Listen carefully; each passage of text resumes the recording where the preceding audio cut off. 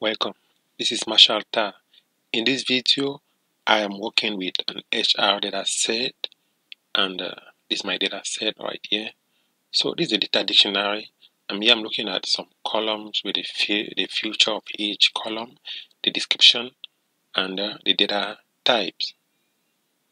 Alright, so this is an HR data set, and using this data set, I was able to create this data module in Cognos Analytics 11.1 release 4.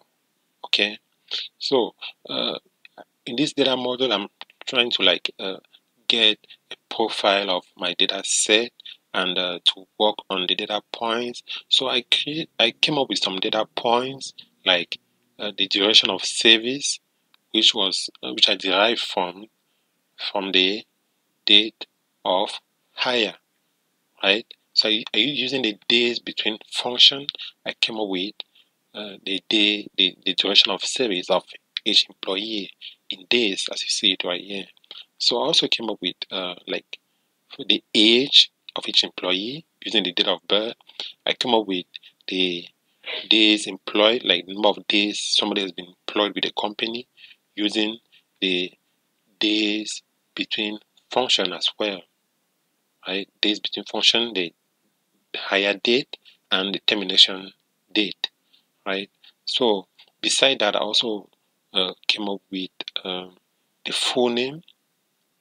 Initially, we had the employee name, and the employee name came in with a delimiter in the data set, and here we had a delimiter between the first name and the last name. So what I did was to split the employee name into the first name and last name. Then I did a concat of the first and last name to get the full name without the delimiter. Alright, so after doing all of that and making sure all my columns are well arranged and organized, I came up with this dashboard, an HR dashboard. And in this dashboard, I'm mainly looking at a pie chart, a spiral chart, a map, some KPIs, some tables, and column line chart. So what I see on this dashboard is that, for instance, the IT and IS department, right, had the lowest longevity, right, and the admin offices had the youngest employees, right. Meanwhile, the executive office had the oldest employees in the company with an average age of 65 years. I also noticed on this performance satisfaction score by department chart that the production department had a higher satisfaction and performance compared to the executive office, where the satisfaction was really low and the performance as well, which is strange. And I also noticed across the years that in 2011, we had the highest number of employees and managers. And on this map, I'm looking at the engagement survey. The engagement survey showing me that in California, engagement was really high, 4.77, as compared to other states, the red compared to the green. The red, like PA, where the engagement is really low.